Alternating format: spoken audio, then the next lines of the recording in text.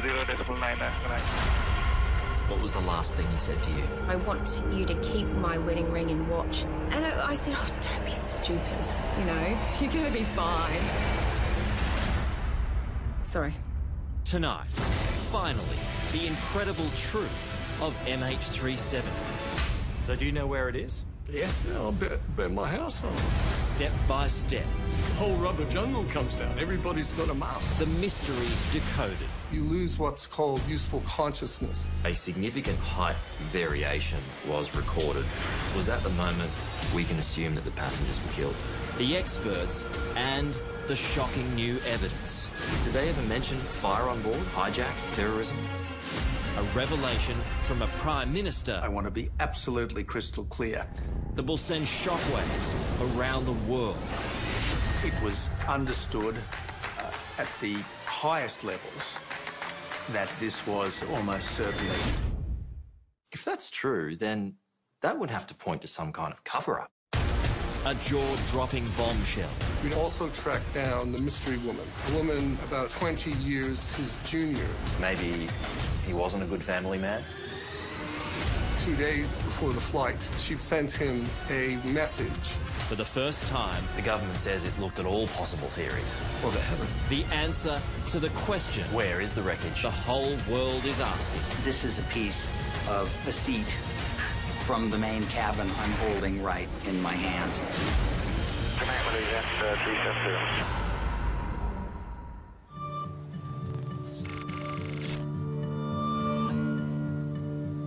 In the history of aviation, there's never been a mystery like Malaysia Airlines Flight 370. It's so significant that that flight number, MH370, is known by most people.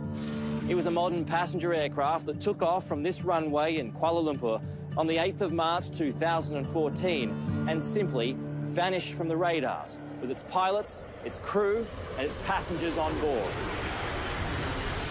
Even today, no one knows where it is, but much more is known about what happened, the alleged cover-ups, the investigative failures, and the possible motives of a pilot in command.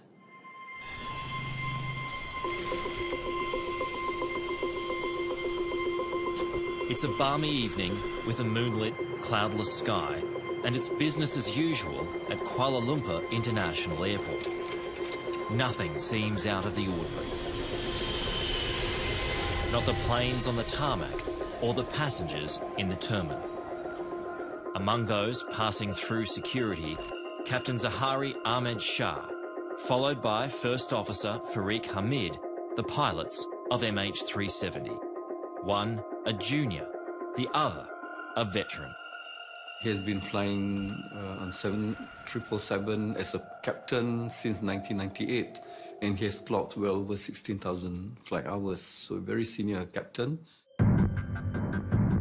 Just after midnight, as this security vision shows, the last of the 227 passengers and 12 crew members board the Boeing 777. New Zealander Paul Weeks is among them. He's on his way to China for a new job in the copper mines. I know he sent an email to his brother saying he had taken a sleeping tablet and had some brandy in the business class lounge, and he was ready to just relax and sit back and have a nice sleep. It's the last time Paul or anyone else on board will ever be seen again. 370, 3 to right of takeoff. Nice. 3 to right, Malaysia, Malaysia 37. Thank you. At 12:42 in the morning, local time, Malaysia Airlines Flight 370 leaves the runway.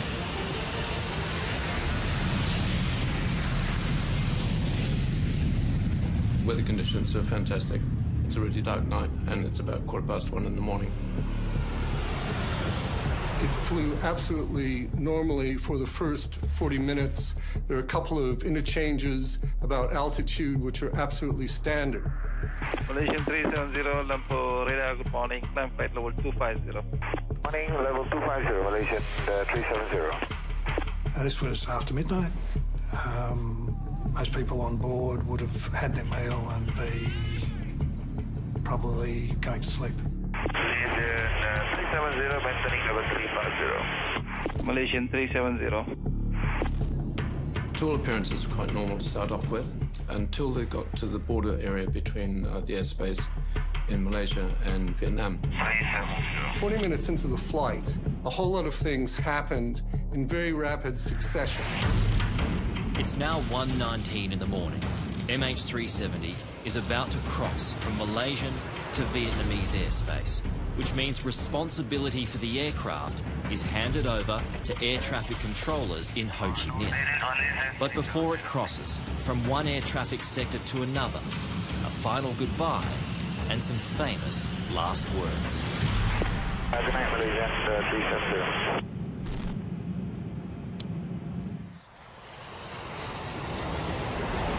Good night, Malaysia 370 were the last words heard from anyone on that flight. And at the same time, the plane disappeared from radar screens.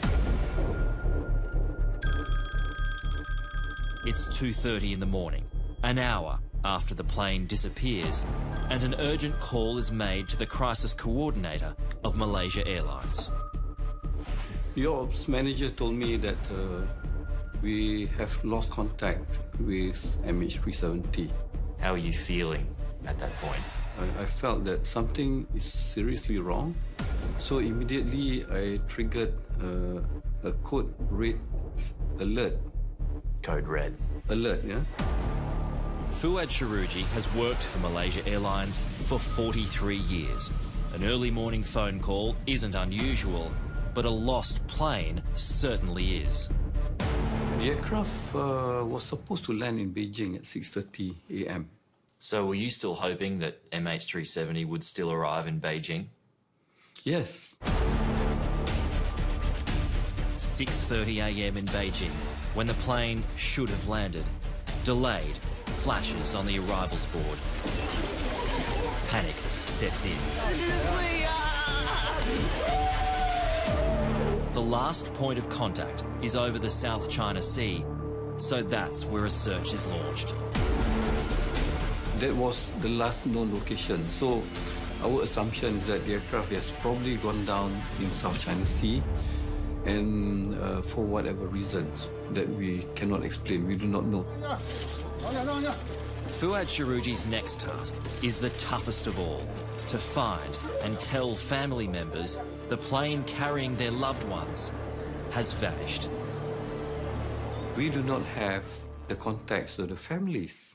So that was a challenge, a real challenge. No one in Australia gets the courtesy of a call from the airline. Danica Weeks is told by a reporter her husband is missing. I got a call from a lady in New Zealand and she asked for Paul. And I said, oh, no, sorry, look, he's on a plane to Beijing at the moment. And she said, so you don't know? And I said, well, no. And she goes, there's been an incident with the plane. Sorry. So obviously I just assumed it was a crash. I dropped the phone. All I remember is running into the backyard, screaming. Jeanette Maguire gets a dreadful call too about her sister Kathy and brother-in-law Bob. I hung up the phone and then my husband's asking me, what is it? And I couldn't talk. And I was just at the TV, the news, and then it was all over the TV. Relatives are staying close to airports in Beijing and Kuala Lumpur, awaiting any word of what's happened to their loved ones. And they had the simulation of the flight on the screen. It was due to land in Beijing at 6:30 a.m. And my two boys were just looking at us like, what's going on? And I've said, that's Cat and Bob's flight. No news, no nothing, so still waiting. And I went outside to ring my sister Eileen. And as soon as I heard her voice, I lost it. I went from this very controlled person to, I was screaming, absolutely screaming into the phone. It's Saturday morning in Canberra, and reports of the missing plane are filtering through to our politicians. 239 lives feared lost, including 6 Australians. I think I probably heard it on the news like everyone else, first of all, and then my department certainly briefed me about what was happening. It was reported as disappearing between Kuala Lumpur and Beijing. And I thought, well, that's strange. At first, the investigation is expected to be fairly routine. There's been several cases of aircraft going down over water. The most classic one was Air France 447 in the South Atlantic. And we assumed at that point, on the absence of any other information, that it was most likely that sort of event. Australia's Prime Minister at the time is Tony Abbott. I rang the Malaysian Prime Minister and I offered Australian assistance. At that stage, we thought that the plane had disappeared somewhere in the South China Sea. There are sightings of oil slicks off Vietnam and possible floating debris, but all prove false. We have not found any wreckage, no wreckage whatsoever. Warren Truss is Tony Abbott's deputy and Transport Minister.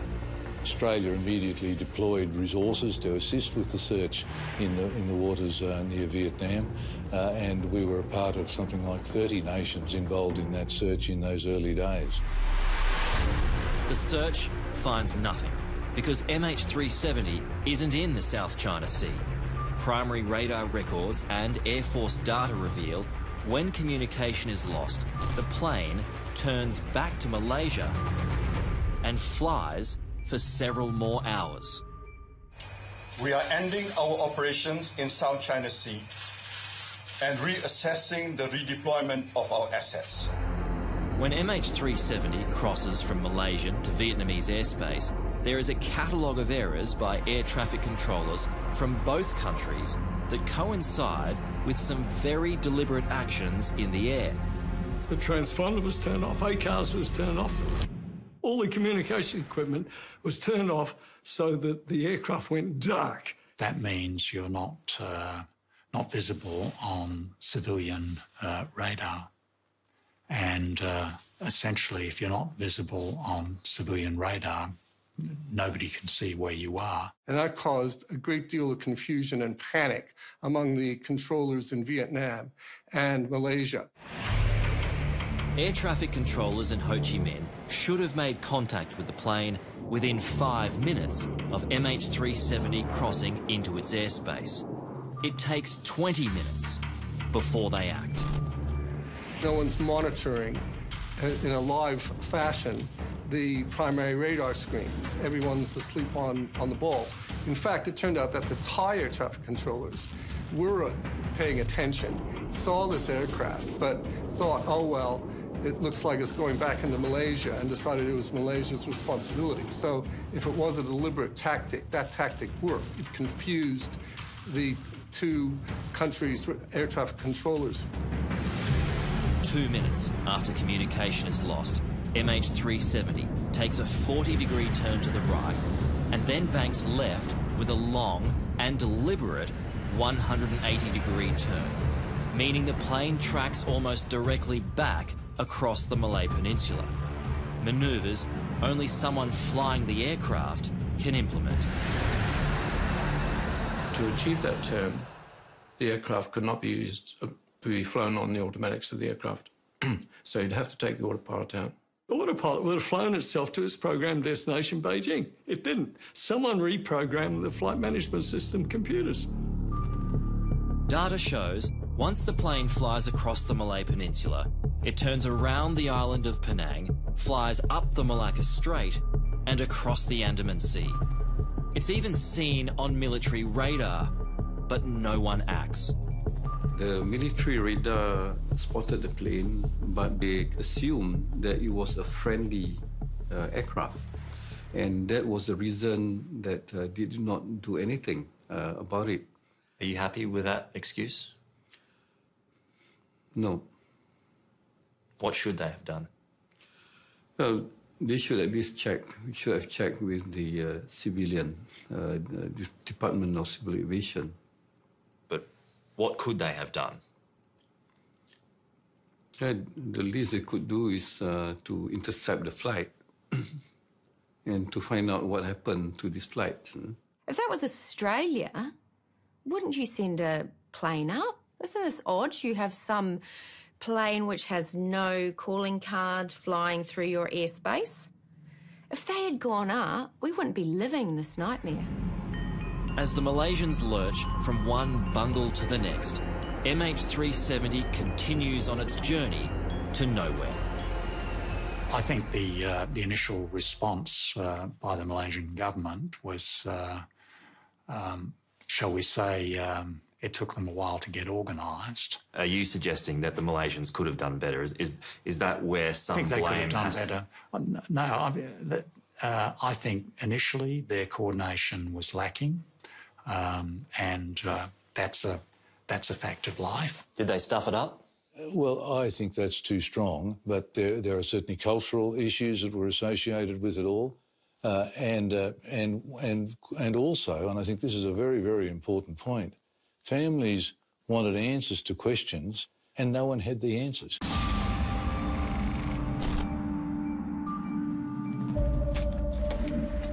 When MH370 first disappears, terrorism is immediately suspected. But could it be one of the pilots or one of the passengers? In the government's official report, it referred to the potential of a third party being involved. What was the third party, or who was the third party? The third party could be anyone else apart from the crew who actually entered the cockpit and took control of the aircraft. What do you think the chances are of that? Well, there is, again, another probability. There is a possibility that it can happen. This idea is seriously considered. There are 2 Iranian citizens travelling on false passports. But that possibility is discounted by experienced pilot Byron Bailey.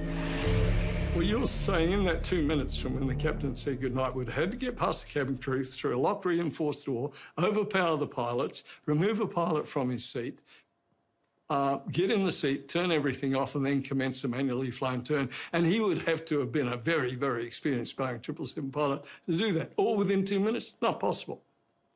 Not possible.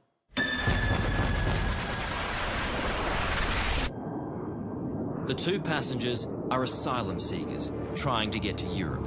They have no motivation or the experience to carry out such a deadly plan. And while pilot Captain Zahari has political links, no group has ever claimed responsibility for the tragedy. It's highly unlikely to have been a terrorist event. The nature of terrorism is such that terrorists will claim credit for these sorts of things, because creating terror in the minds of the public is the key objective. No one has claimed any credit, no terrorist organisation. If it had been an individual terrorist who had planned this and executed it, then they would have left behind some sort of evidence pointing to this. Otherwise, it's pointless. The search is expanded to cover the east and west of the Malay Peninsula, and the focus shifts to a potential fire.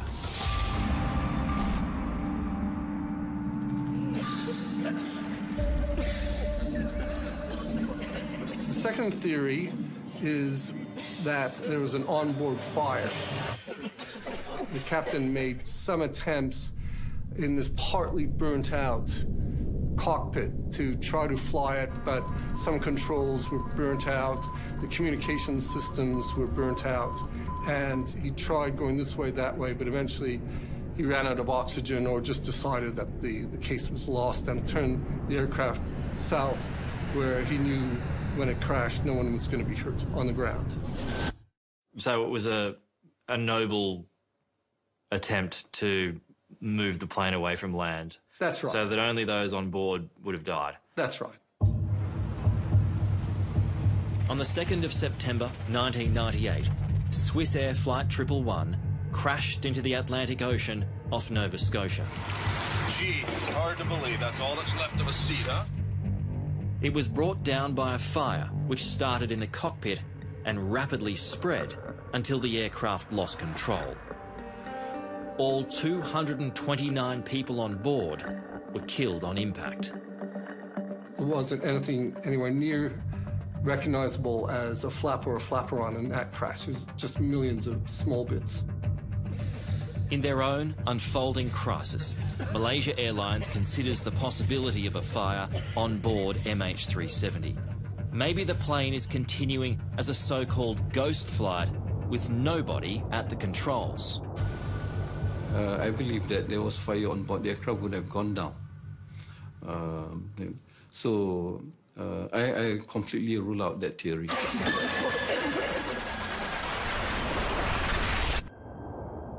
There's nothing in those accident-type scenarios, fire scenarios, that explains the observed flight path of the aircraft. So, the search continues with feverish speculation, wild accusations, and not one credible answer. There was no logical place it could have landed safely without people knowing about it, so I guess we assumed immediately that it was lost. The idea that more than 200 people have just disappeared, literally disappeared off the face of the earth, it's haunting, absolutely haunting. Coming up. There is this system which not even pilots knew about. In this case, about every hour, there's a satellite handshake. The aircraft will send a signal to the satellite. I didn't know about that. He wouldn't have known about that. And no one would have known about that. What happened was a result of planned and deliberate action. It's very straightforward. You reach up and you press a button, then the plane will decompress, rendering everyone in the cabin unconscious.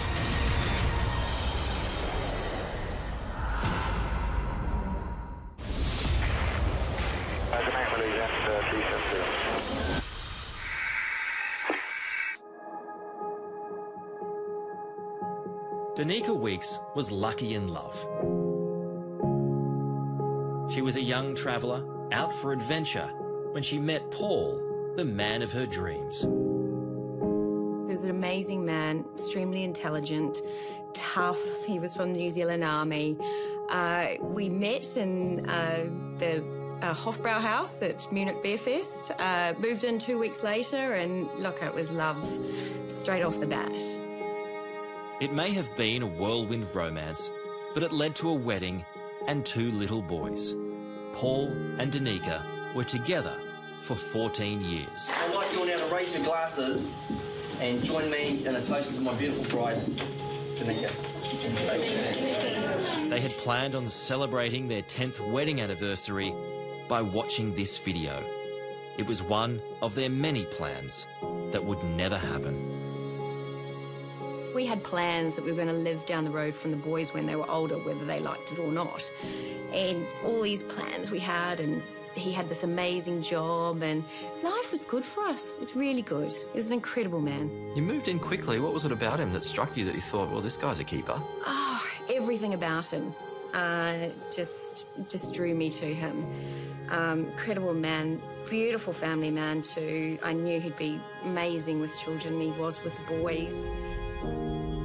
Paul Weeks was on his way to China to work in the Rio Tinto copper mines in Mongolia after an induction course in Beijing.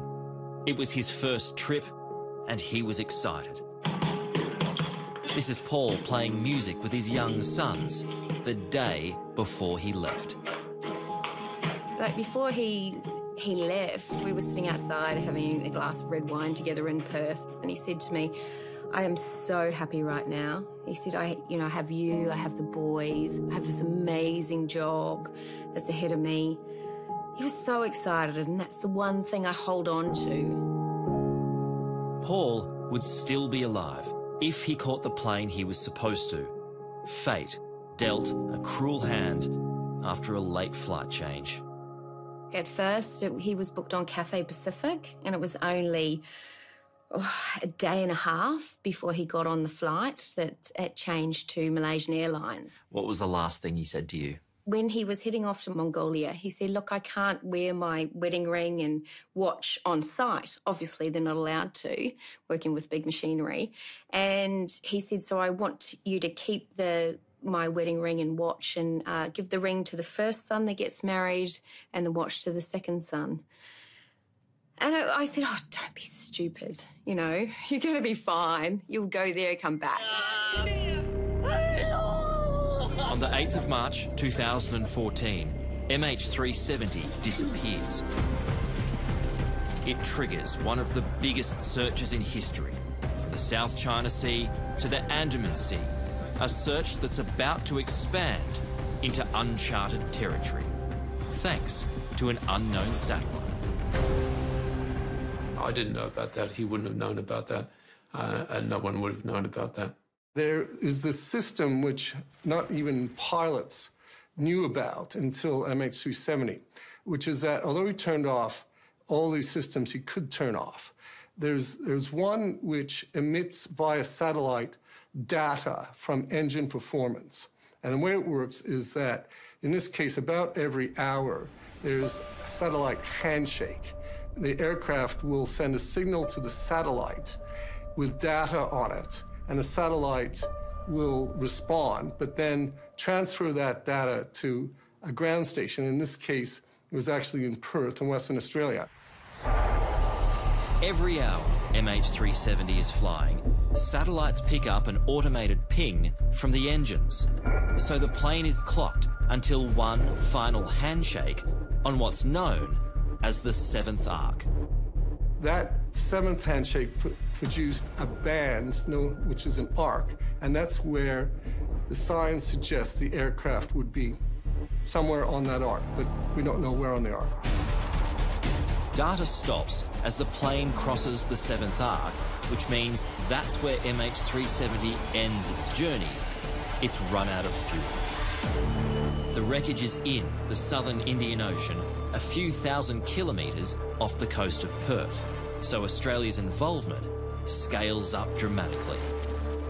Australia had responsibility for that search and rescue area, and so we were asked to lead in the search. We had several ships, we had several planes, and we maintained that intensity for several weeks. Looking at an area approximately 1,500 miles to the west. And obviously Australia put upwards of $100 million into all of this, even though we were by no means the majority nation in terms of those who were lost.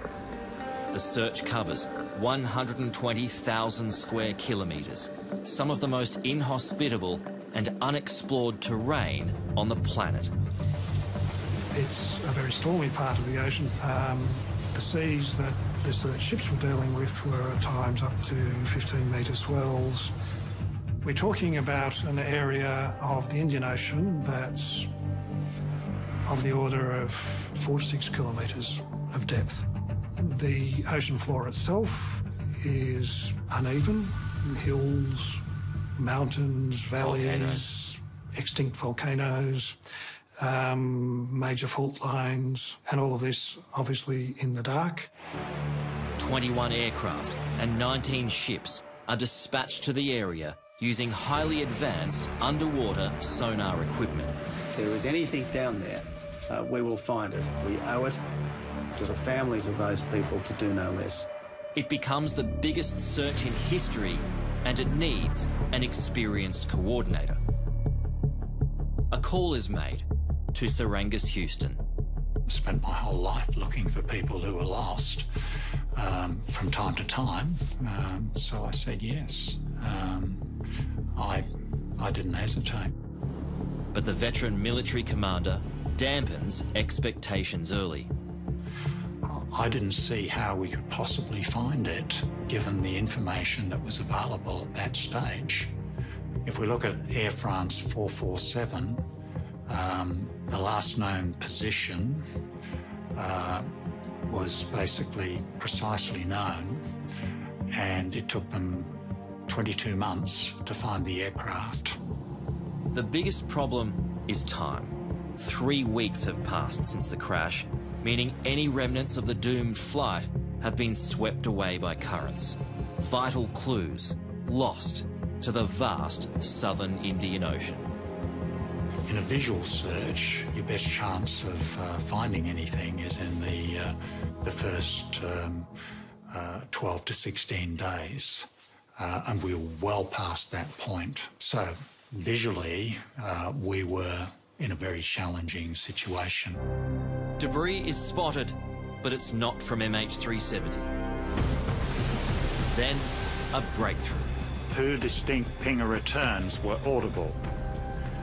Significantly, this would be consistent with transmissions from both the flight data recorder and the cockpit voice recorder.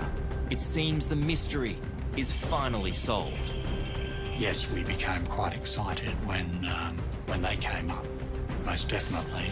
The ship's using the towed pinger locator. In coming days, Mini-subs are deployed to look for the wreckage, but nothing is found. The pings were false alarms. Again, promising leads take investigators nowhere.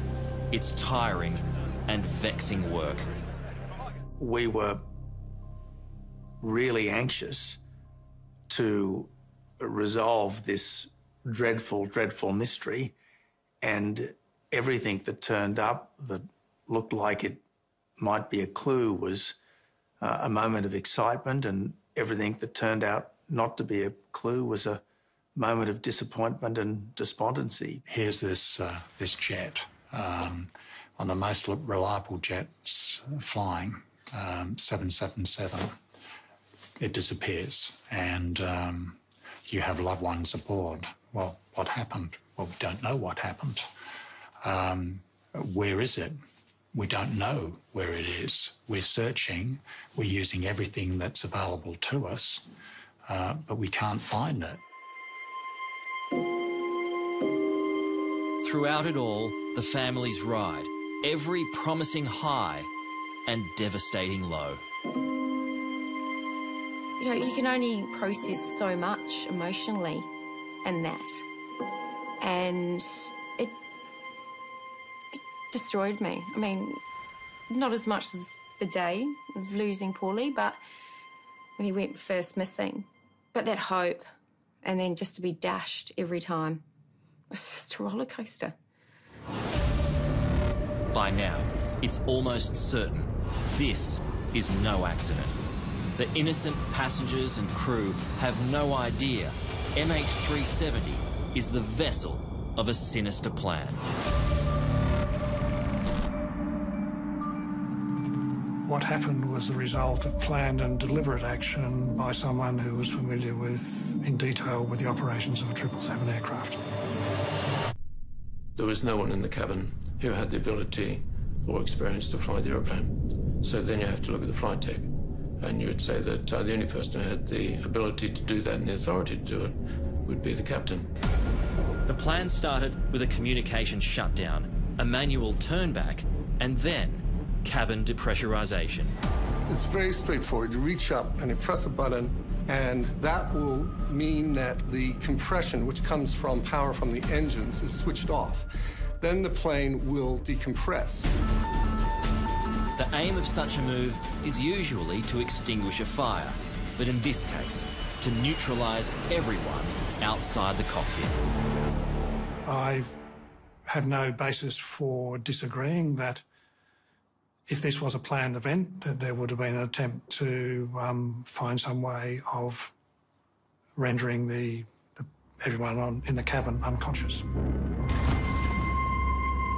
The whole rubber jungle comes down. Everybody's got a mask, you know, and people are pulling it down, and people are making sure they're putting it on, a mask on their children, and so on. They're waiting for the cabin crew to actually sort of tell them what's going on.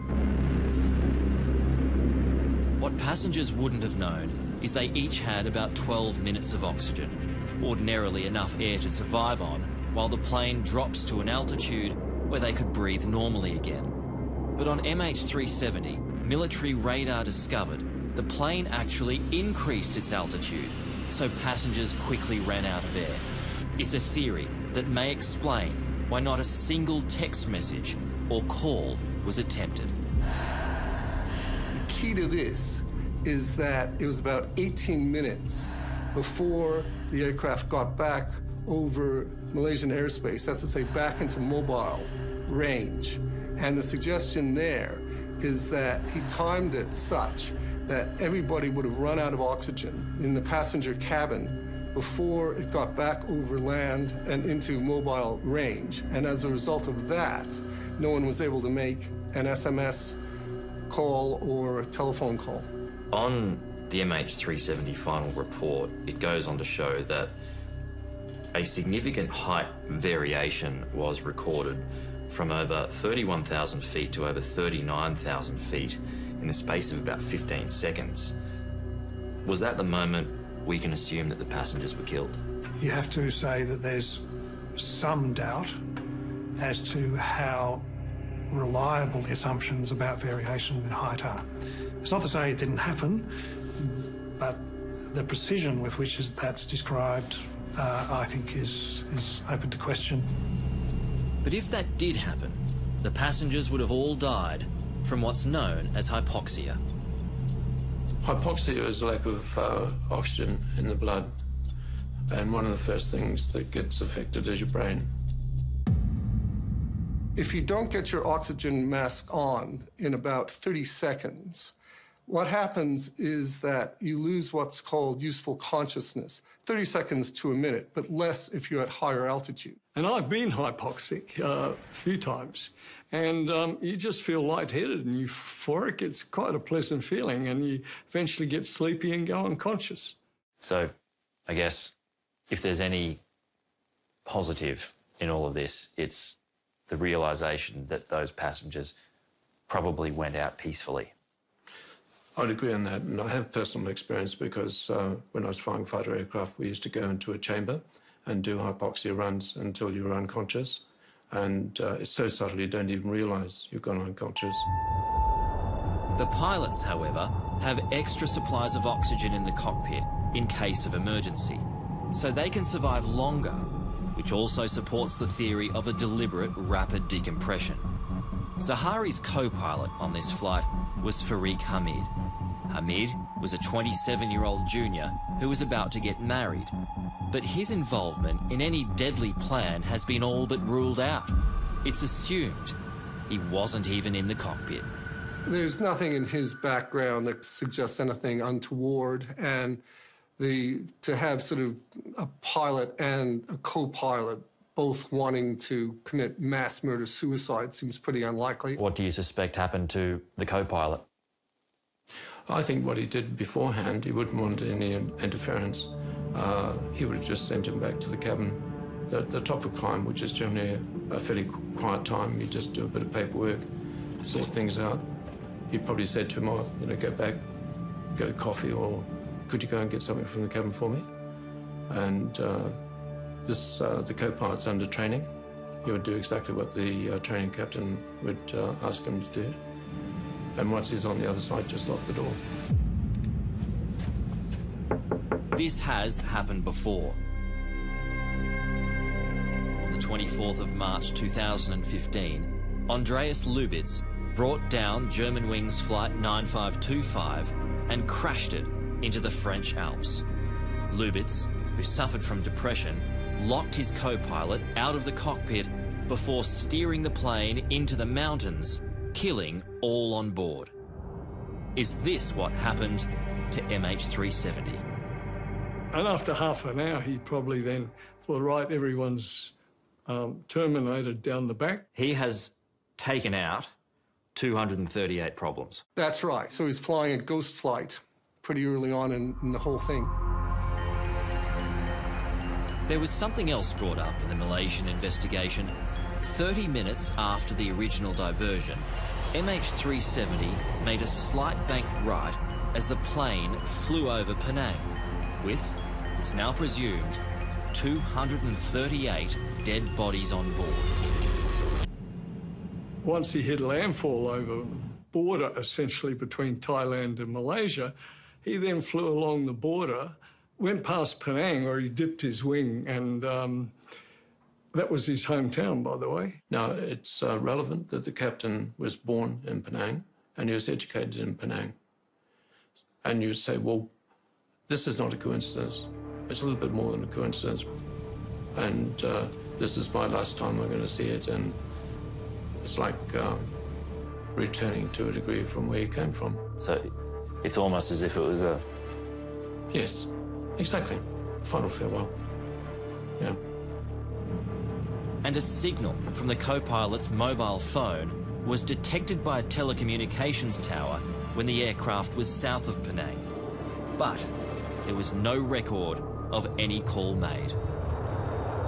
And so the question is, he would have turned his phone off like everybody else. So why did he turn it back on? And the question is whether or not he tried to maybe turn it back on to make a call, but like everybody else, passed out from hypoxia before he got back over mobile coverage. But despite what seems like a compelling case, none of the relatives of lost family members see it that way. Do you feel anger towards the pilot? No. Why not? Because I don't know he did it. I can't lay blame until I know the truth. Even though a lot of evidence supports the theory that it was the pilot? Correct. I can't do it. I can't lay blame where I don't know the fact. I was always taught in my upbringing not to lay blame until you have the truth.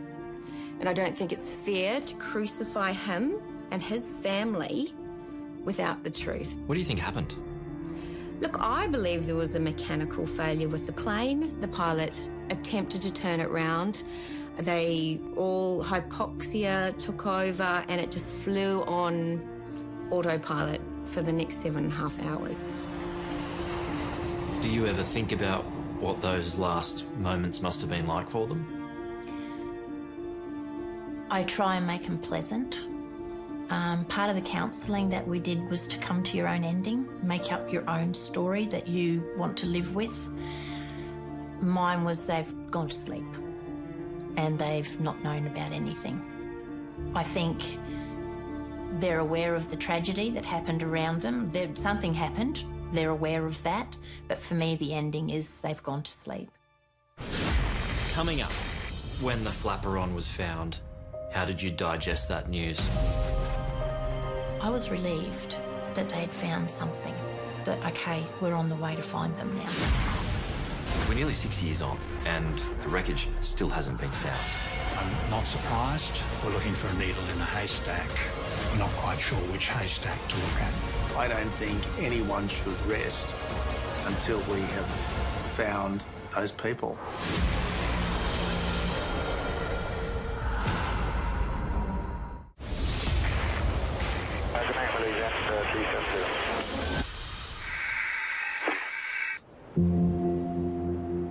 Almost 6 years on, and the secrets that surround the disappearance of MH370 lay buried somewhere at the bottom of the vast, wild, southern Indian Ocean. That was our last Christmas with them, so that's Christmas 2013. Leaving Jeanette Maguire still seeking answers to where her sister Kathy and her brother-in-law Bob are. That's probably pretty recent. That's at their house. Can you tell me about Kathy?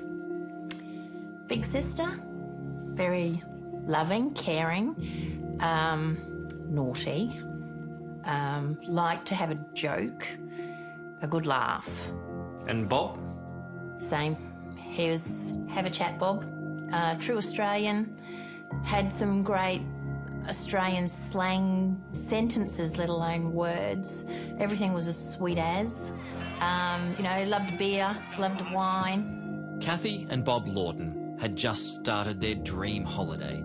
They wanted to experience Malaysia, Hong Kong, Vietnam, and they'd never been to China, so they tacked it onto their itinerary.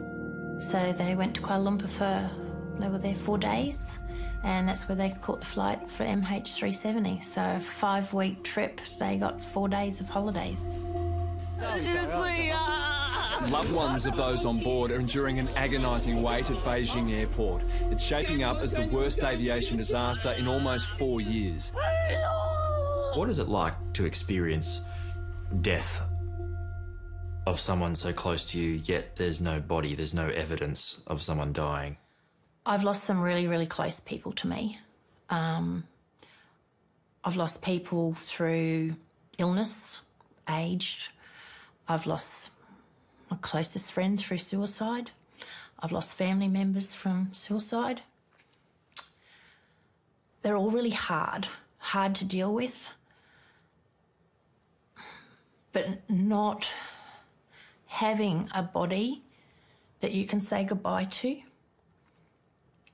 is the hardest thing I think I've ever gone through. It eats at you constantly. I'm still here, going through this. Nobody, I know they're not coming home. I know within my own heart they're not coming home. But I've got nothing. I've got nothing to walk away from. I've got no final goodbyes. I've got no bodies in a casket that I can say goodbye to. Things got even worse for Jeanette Maguire and her family at a memorial 3 months later. That night, my dad got taken to hospital and he went from a very healthy 79-year-old man, fit, healthy, to having heart failure and kidney failure. And it was all from the shock. And we were very close to losing him. And I prayed like crazy, and I just went outside, and as I do, I reach up at the stars or the sky, and I said, don't you dare take him as well. Don't you dare. And they didn't, thank you. I gave up work 3 months after March 8th, thinking they're going to find the plane. I'm going to know what's happened. You know, I'll have my memorial, or Paul will come home and I'll be back to work again. I'll get back to work and whatever. That was September 2014. And still don't know. Still back at March 8th. And it's the same for all of us because we're still stuck. Because there was no wreckage, there was always hope, no matter how slim, that somehow the victims might still be alive. But that hope was crushed in July 2015 when the first piece of the plane was found. It's clearly from an aircraft. And it washed up on Reunion Island, east of Madagascar, weathered and coated in barnacles. I was relieved that they had found something. That the proof is they're not coming home, as sad as that is. But it was a relief that, okay, we're on the way to find them now. That relief was short-lived. Very little else was ever found. On the 17th of January 2017, 1,046 days after MH370 went missing, the search was called off. This has been an extraordinary search effort, and it's been in some of the most inhospitable oceans in the world. Not one piece of debris was found inside the search zone. I'm not surprised. The Chief of Air Force at the time said, we're looking for a needle in a haystack. We're not quite sure which haystack to look at. The agony of the unknown would go on. I spent 2.5 years of my life working on this, and when you put that amount of attention, effort, emotional connection, working with the families, all of that, huge disappointment. Kathy, Bob and Paul still remain lost at sea. And for those who survive them, pain is never far from the surface. Every morning I go out and I look up at the sky. I've done this from day one. And I always say, where are you, Kath? Where are you, Bob? Is today the day we're going to find you? And particularly this was paramount when the search was still happening. I still do this today because I know that they want to come home. I know they don't want to be where they are. They're family people and they want their family to find them.